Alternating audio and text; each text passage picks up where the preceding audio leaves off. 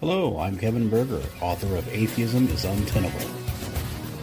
There's no shortage of channels of religious individuals engaging in apologetics to defend their positions, and there's no shortage of channels of atheists using counter-apologetics to argue against them.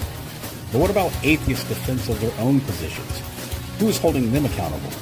On this channel, I don't engage in apologetics. Instead, I apply the principles of polemics and skepticism to atheism and the claims made by atheists, of which, despite their insistence to the contrary, there are many.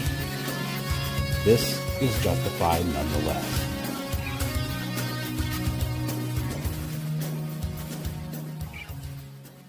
Today I'll be presenting the penultimate argument in my series from epistemology on why the concept of non-belief is incoherent.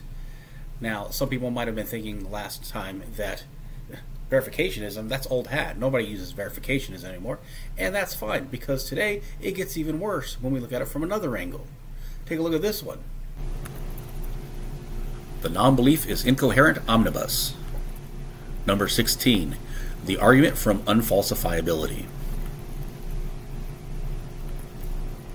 Premise 1. Belief claims are private mental events, making them inherently unfalsifiable through empirical methods.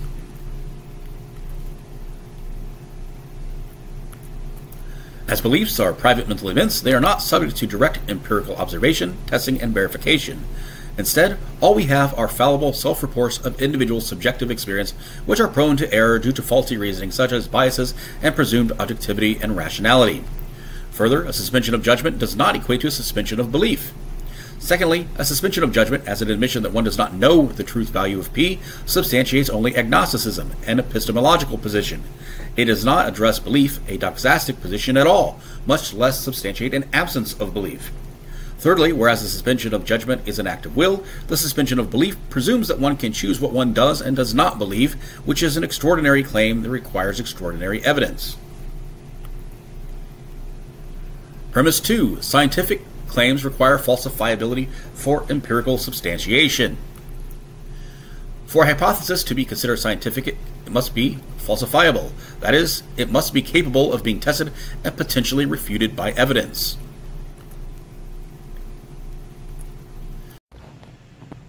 Therefore, claims of complete absence of belief are unscientific.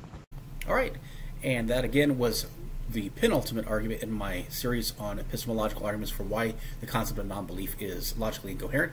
I have one more to go, so stay tuned for that one coming soon.